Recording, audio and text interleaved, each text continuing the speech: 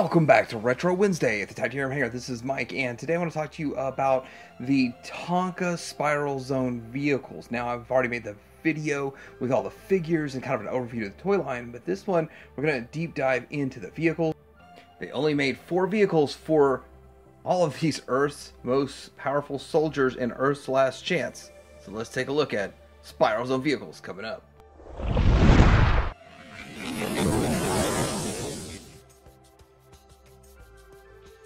So the first one we're going to start out taking a look at is the Zone Cycle, and the Zone Cycle itself is my favorite. They call it, and I've got the box right here, the Zone Rider Armored Combat Cycle, and I just simply call it the Zone Cycle for short, but it's pretty cool. Here's the packaging, front, the top's the same, side's the same, it's pretty much the same, very redundant, but on the back you actually get to see the actual vehicle and figures sold separately, and then flip up rear mount laser cannon, high-tech mono wheel designs. Also, this is based off the Japanese one. The Japanese version had the mono seed, and so they're different but similar. They both have the mono wheel design. Runs fast under combat. You see 3 different cross cells here, front mounted dual action machine guns, and then the low profile seat for high speed driving. Alright, so here it is, and one of the biggest problems with getting one of these is getting it complete, and the other problem is getting it with all the stickers on it and all of that. So we're going to run over this thing real quick and just kind of take a quick look at it. So first of all, there's a lot going on. You have this giant wheel with rubber on the bottom and kind of like the same thing that they would make treads for Thunder Tank or anything like that. And then you have this right here, which is kind of a foot pedal. You got 2 foot pedals, one on either side. They're shaped different, so they're opposites. They're not the exact same thing. And you are supposed to put their feet in there, but it is a bit of a challenge to get the feet in there. Now, I feel like you're supposed to put the feet in like this, but then that doesn't feel right either. So either way, I don't know. I'm not really sure. I don't really use those, but it is kind of nice to have them.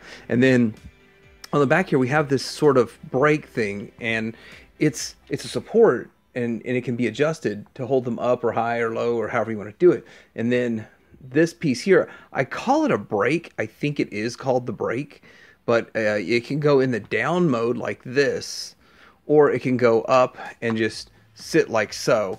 And so with that, I'm not 100% sure exactly what they were thinking about when they put this on here. It's just really strange, but it does give it a little bit of stability, and it keeps these from wobbling. If you don't have it on there, it kind of wobbles a bit. You also have on the back here like this little antenna, and then you have a slew of stickers. So there's a kind of some camo, and it's white and black camo. It says Zone Rider on the back, and then other things here showing danger, and then a symbol and all those kinds of things. So it's kind of cool, kind of fun. Now we do have this rear piece here, which it can aim backwards, and it also has this little antenna on it. It rotates around, so you can do a lot of stuff with it, or you can aim it upwards and it can go up and over. Now it's got a couple of gimmicks on here, and we're going to see we got the handlebars in here. We got like another sticker that goes inside there, which I don't know if I can get that on the camera. And then the windshield that is usually missing, which is the challenge there. So let's look at 2 of the gimmicks really fast for this guy. So the first gimmick I want to use is to show every one of these vehicles, you're going to be able to plug their backpack in. So you got this little, it looks like an electrical outlet slot, and then the same backpack clip. Same thing that they use with their armor, or to put their backpacks on. So every one of these you can put the backpacks on, and that's how you can display it if you want to display it like that. Now the problem is when you start getting into some of these other backpacks with a whole bunch of wires, and maybe the guns don't hold on very well, and it just starts to flop off, and so there are some challenges with that. So that is a challenge. And then getting up here, there's the second feature that it has, another feature I guess you could say, and as you roll it, you can see the front guns move. And it's not, well, I could just make it do it, but I'm not catching on camera very well. But yeah, these front guns move. Yeah, but that's it for the features. I just think it looks really cool, and it looks very nice on display, especially if you have 4 of them.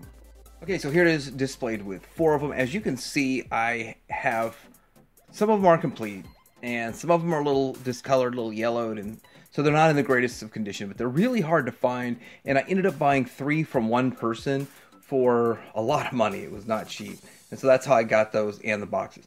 And then I bought one more because it had a part that I was missing that I wanted for another one so I could complete one. But long story short, these are hard to come by, and it took me forever to find my first one. My first one was 3, and I was happy to get them, but I did want to upgrade. So with that, this is still really hard to find today, and I'm kind of hoping that maybe down the road these will become a little easier to find as people maybe sell off collections down the road, maybe.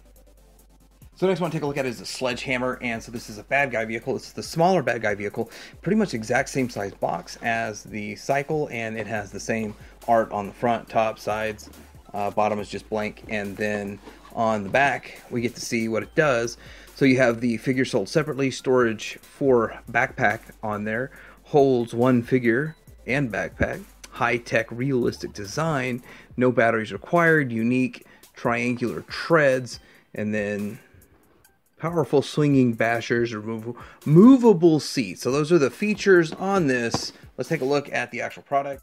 Okay, so looking at the Sledgehammer, we have both the Joxa version here, which is only released in South America, and then we have the standard Tonka version over here. Now the biggest difference between the two of these is mostly just the color of these Sledgehammer spiky ball things. So with that, that's the biggest difference. Of course, it's got the blue here, and then some less paint apps on this one than over here. And then also, I don't have the stickers for this one, so with that, it does look like a little bit plain, but if you had all the same stickers, I think the sticker sheet is exactly the same. Okay, looking at them from the side, they have something that they did call the triangular treads, and it does work. So we are going to show how it works with the treads here in a bit, and we're going to look at the back. Now this does have the backpack storage as it showed. And so every one of these vehicles has a place to store the backpack. This one here, it stores right here. And it's a little challenging sometimes to get them on here. I did have a little trouble getting those on. But there it is. And so with that, we're going to start looking at each of the features.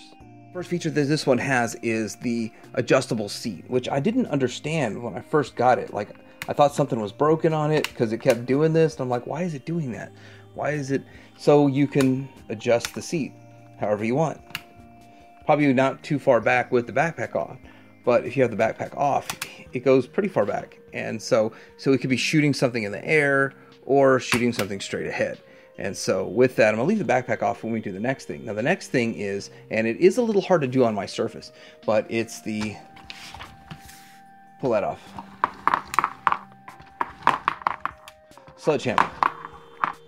So that is how that works. You roll the tread, this thing flips around, flips and flops around, and that is how that works. So it is kind of a cool, interesting setup with this Sledgehammer.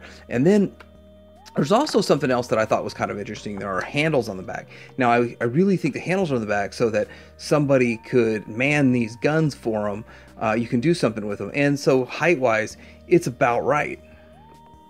Here you go. You've got the Duchess manning that right there. And so with that, we can have somebody manning those guns in the back behind there, and makes for a great diorama set. I don't think it's so much a fun play feature, but more of a, this would be a fun diorama. So like, let's say you have the vehicle. It's a good way to display 2 figures, 2 characters. So with that, whole lot of fun. This is the Sledgehammer. Let's move on to the next thing. All right, so I do happen to have a Rimfire box here, and so it is kind of big. It's kind of hard to get all in here, but Rimfire plasma cannon. Same thing for the top, sides, and the front. So then we get over here, kind of hold this thing together. And what I'll just say it does, it has the powerful plasma cannon really fires. No batteries required, high-tech one-wheel design, and is that all it says? It's got these other things. I do want to point out on this picture, these look like they're maybe vac metalized or really shiny paint, but in reality, they're just a real dull gray, silver. So it's kind of got that silver plastic to it, but I don't think it's as brittle as some of the other ones from the 80s. But let's go ahead and take a look at the actual vehicle. So So here's the Rimfire in all of its splendor, and I've got to say, I remember the cycle, the Zone Rider cycle, armored combat cycle from back in the day, and that was my favorite of these. I never owned it. I always thought it was just interesting. It attracted my attention. I also remembered this, and just from my mind, I was thinking, how come there's all these unicycle kind of concepts in this toy line? But it really did have a lot of unicycle concepts in here. Now, a real quick overview of this, we do have this top launcher piece. Now, I do have the US versions of the balls and the JOXA versions of the balls. This is the actual JOXA version. Not much difference in anything, except this is a lighter colored blue, and the original one is more of a the same color blue as over here. So closer to the cycle blue. So this is a lighter color blue. I thought it was kind of interesting to have a nice breakup. So I display this one and leave the other one in the box. And so, plus I got this one. This was already used and open. So the other one was not used. It was still kind of new. So I left it new. Anyway.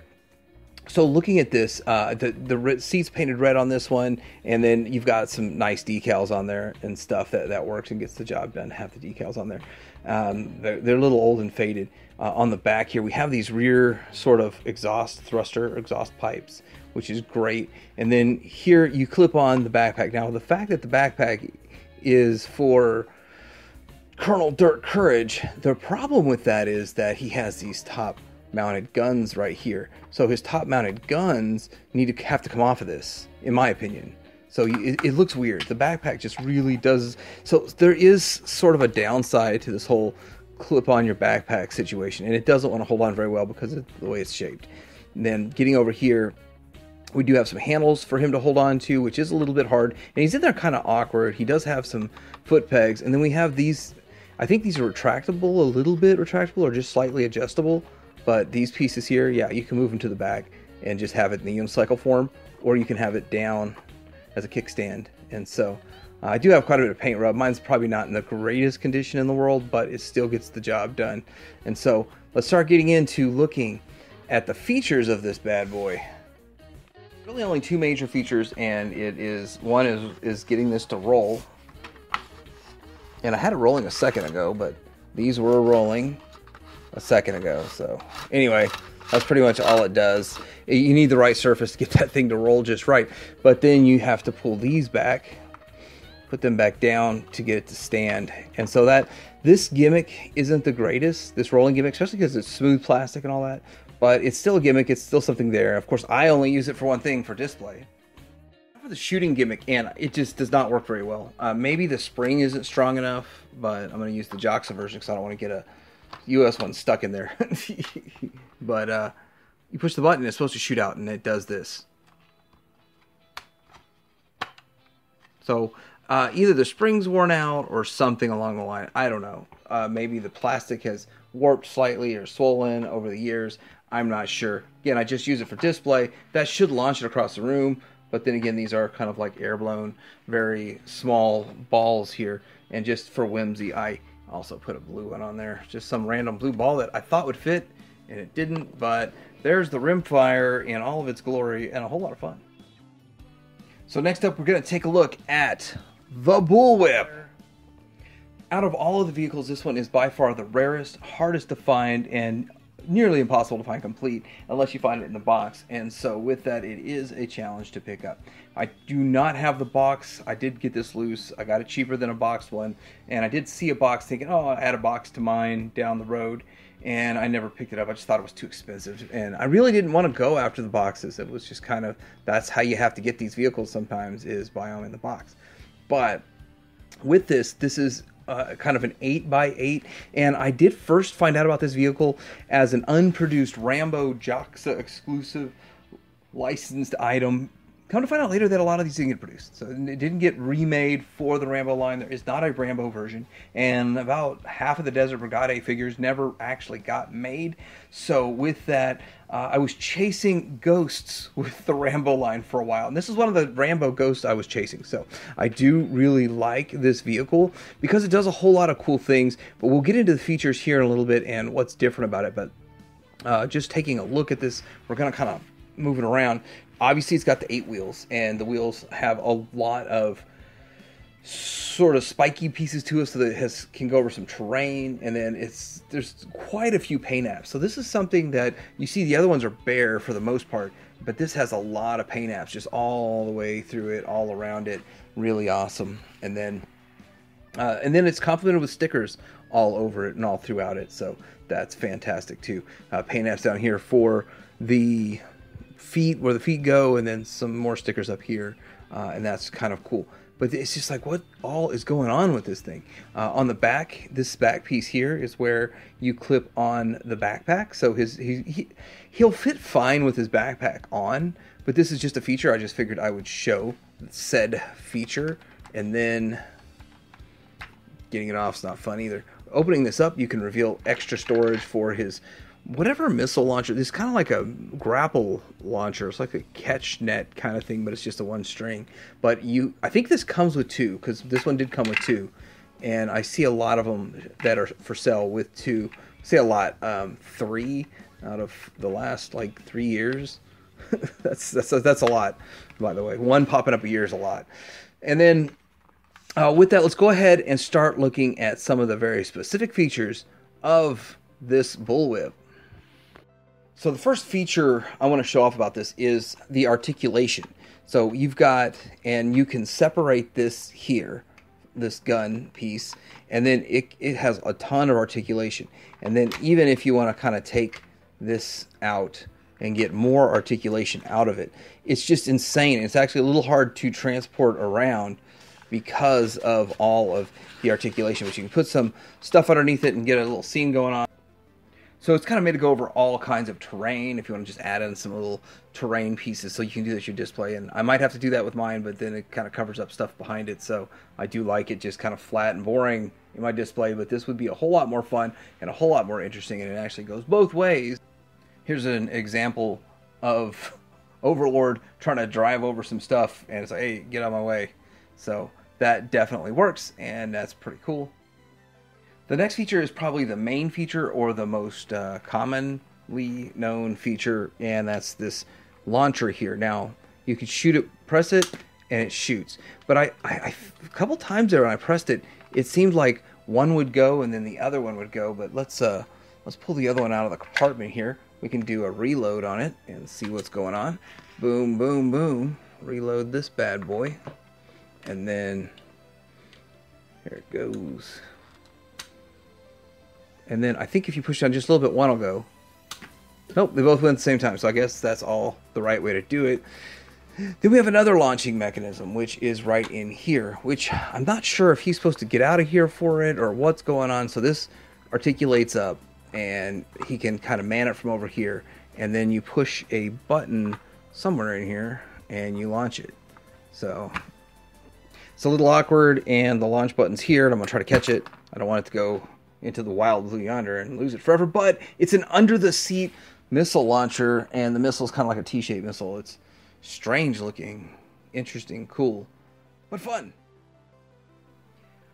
Okay, so this is my look at the Spiral Zone vehicles, all of them. They are very fun, interesting, unique vehicles. They're definitely different than anything else out there.